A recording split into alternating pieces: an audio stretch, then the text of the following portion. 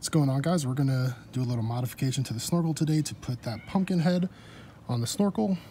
All you're gonna need is a knife to cut the bottom out, some Gorilla Glue to glue the brackets down. I'm also gonna use a little screw or bolt, I'm not sure yet, to also help mount them on. And the L brackets I'm using are, I think, 1 1/2 inches and 90 degrees.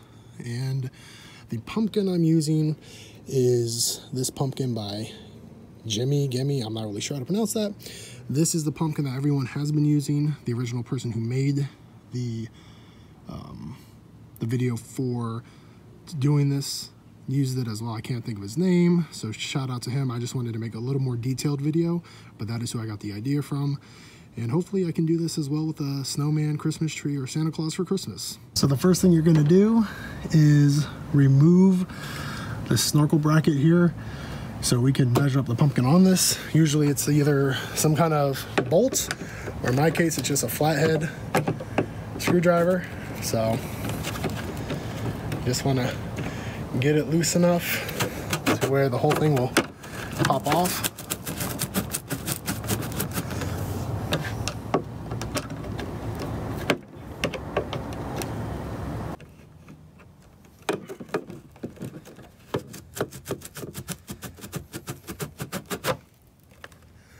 And there we go. Next thing you're going to want to do is measure up the pumpkin. So pumpkin sits about here, and then you want to figure out what's about even. You can either measure this or eyeball this, depends on how comfortable you are. I'm probably just going to eyeball it.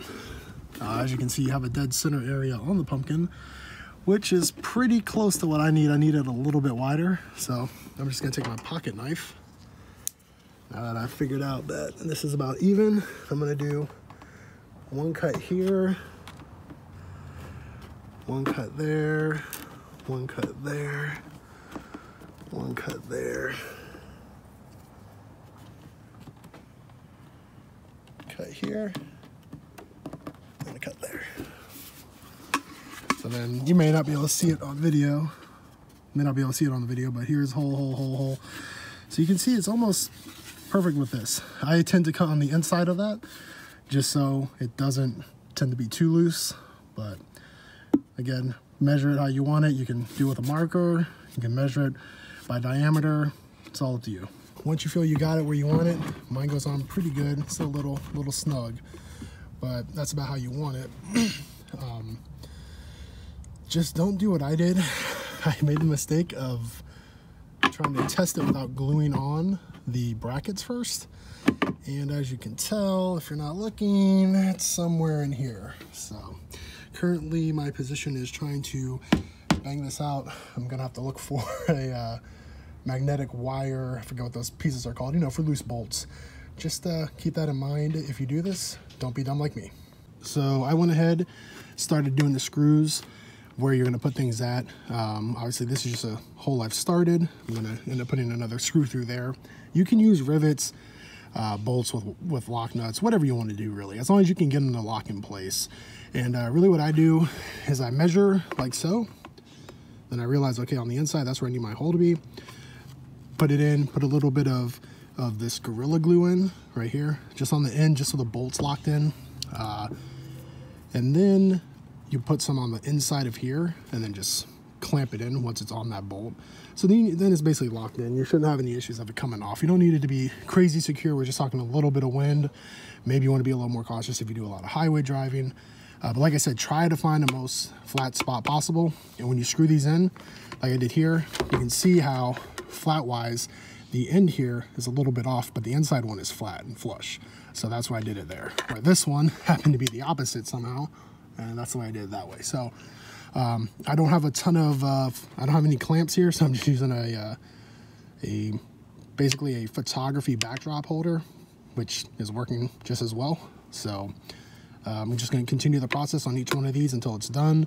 These take about 2 hours to dry, so being it's a little bit later today, I'm probably not going to be able to finish this until tomorrow morning. So I let everything dry overnight. See, there's a little glue in his mouth because it dripped down a bit. I did decide to add a little zip ties just to, you know, keep up the extra security. I'm kind of worried that these bolts may, or excuse me, not the bolts, but the L brackets make them a little loose. I didn't like how the Gorilla Glue worked. I think next time, once Halloween's over, I'll probably either redo this or buy a new pumpkin and just do bolts with like a lock nut on the back side of it. I think in the end that'll just be a lot stronger and won't have to be as worried about it falling off. So with that said, that's all that should be done. Just need to attach it back up to the Snorkel head and should be good to go. Just slide it on down.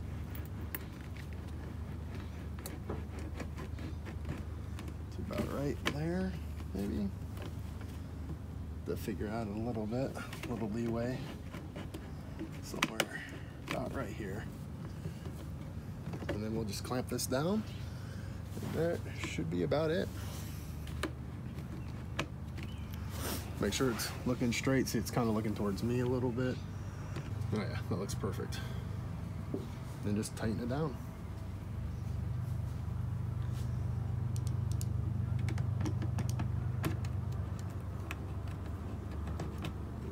So the pumpkin is done. As you can see, the black tends to blend in a little better. I see some silver kind of showing here, but they were all silver, they'd show a lot more. But as you can see, this is nice and tight. I mean, I'm pushing up pretty hard. Pumpkin, I'm pushing up on pretty hard. I don't see this being an issue. Short highway drives or regular driving around town. And then of course, if you want to run the light in the back here, all you gotta do is just, I ran it right here and then through the door into an inverter, but it's all up to your preference, how you want to do it. But that's about it. Don't forget to keep your regular snorkel head with you just in case that thing falls off or you know, something happens to it, or if it starts to rain or something. But as you can see, the mouth is pretty big and the eyes and nose, so it shouldn't have an issue getting air.